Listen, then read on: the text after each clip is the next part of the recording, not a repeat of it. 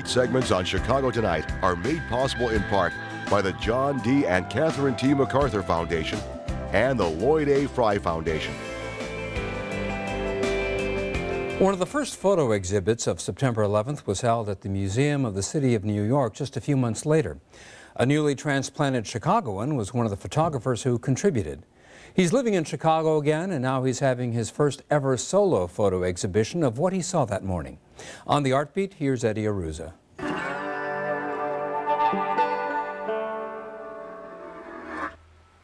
On September 11th, 2001, I was in New York City living in Chinatown on Mott Street, only about 1.5 miles from the World Trade Center.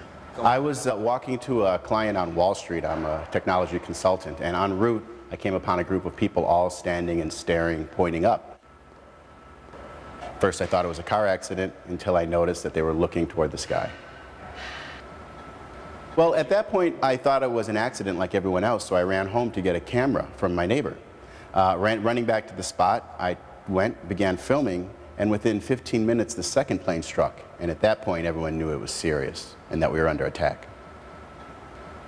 Then the towers fell. I returned home kind of broken, and then pulled myself together and went back out and continued filming on rollerblades.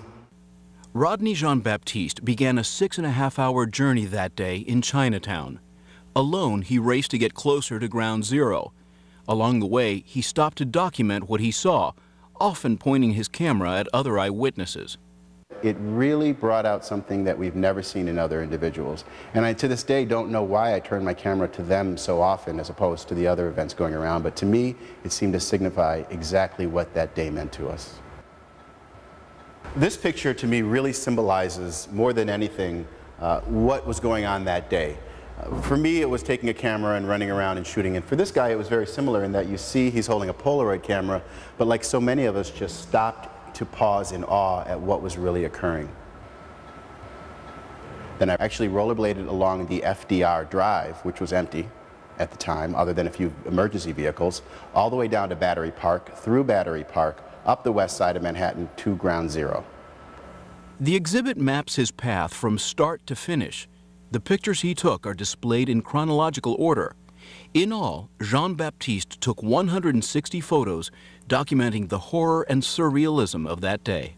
I was continuing to rollerblade down the FDR on the east side of Manhattan, heading toward Battery Park, when I heard a tremendous roar and saw a cloud of dust heading toward me.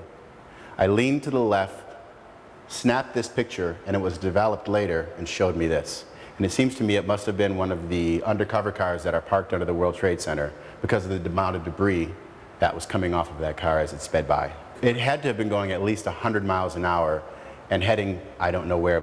As he moved closer to Ground Zero, he saw exhausted rescue workers and police officers. Well, it was very odd. Because I was on the rollerblades, the officers weren't able to really stop me from continuing on. They more or less looked at me in surprise, and most of them were in shock from the entire events of the day. But when I made it down to Ground Zero, it actually got so difficult because of the debris that I had to stop rollerblading and was rescued more or less by a fireman who pulled me and put me on a tugboat. The events rekindled his interest in photography. Jean-Baptiste has spent years preparing this exhibit, and it's been a therapeutic process. It was incredibly important for me to stay in New York after the events because I felt to desert at that time wouldn't be fair to a city that had tried to give me so much as well. So I stayed there until 2003, January, when I finally returned home and began work on the exhibit in earnest. For me, 9/11 is very strange because I live with it almost every day in terms of doing the project. And so when you're so close to something of that nature, especially when you're doing an exhibit, it becomes something that is a little surreal. But in my heart, I'll never forget that day. A lot of what I'm trying to do here is remind people that it's more than just a cliche, it's more than 3 numbers and a /911. It really is something that occurred to all of us and that will always have an impact in our lives. For Chicago Tonight, I'm Eddie Aruza. The exhibit is called What I Saw, Unseen Images of September 11th. It's at the Chicago Arts District Exhibition Gallery, and it's up through the end of the month. For details, you can go to our website.